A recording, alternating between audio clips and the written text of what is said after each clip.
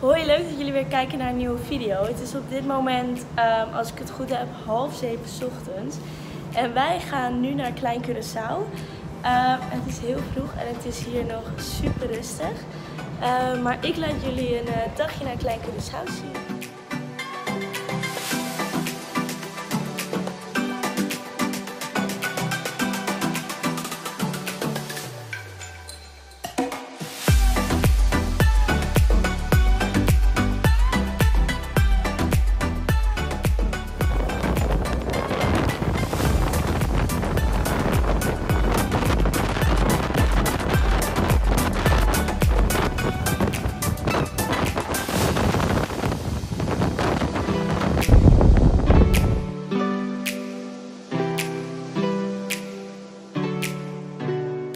We zijn aangekomen op Klein Curaçao. Het waait behoorlijk, zoals je misschien wel ziet. Dit was onze boot. We zijn net naar het eiland gezwommen. Tassen worden met bootjes naar het land gebracht. En we hebben nu eerst een klein ontbijtje.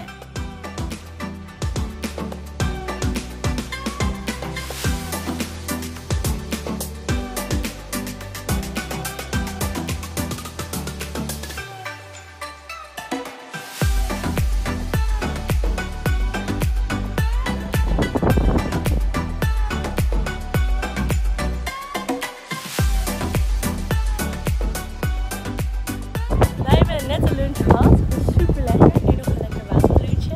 En nu gaan we even het eiland verkennen. We zijn nu onderweg naar het kerkje en het wrak wat hier op het eiland te vinden is. Dat zijn eigenlijk twee gave bezienswaardigheden die je gewoon moet gezien hebben op Klein Curaçao. Er is wel een heel goed pad wat leidt naar het kerkje.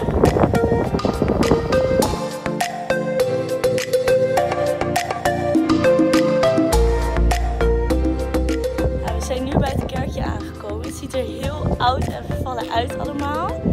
Ik vind het ook wel een beetje iets engs hebben. Maar we gaan even het kerkje in.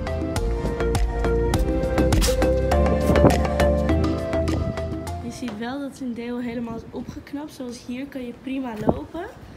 Maar kom je in deze kamers, dan moet je wel echt uitkijken waar je loopt. Want overal zitten gaten. Ook heb je een soort vuurtorentje waar je in kan. Daar gaan we nu in.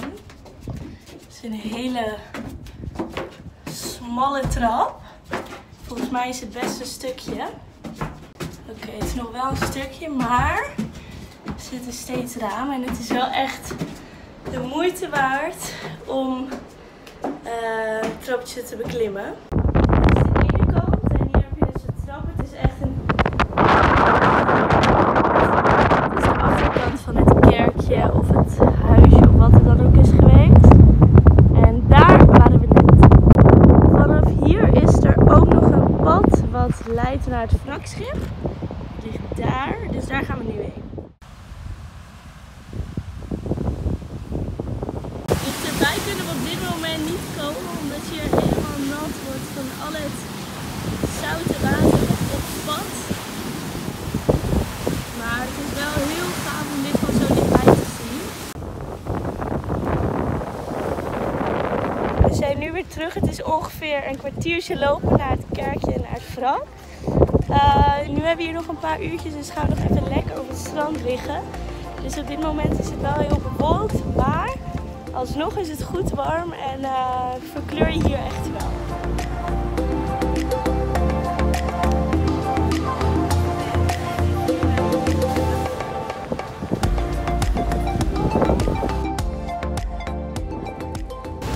Wij zijn inmiddels op de terugweg.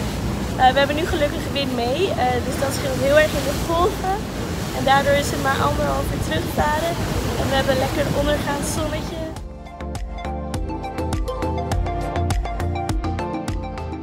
Nou, wij zijn weer op het vasteland. Bedankt voor het kijken en tot een volgende video.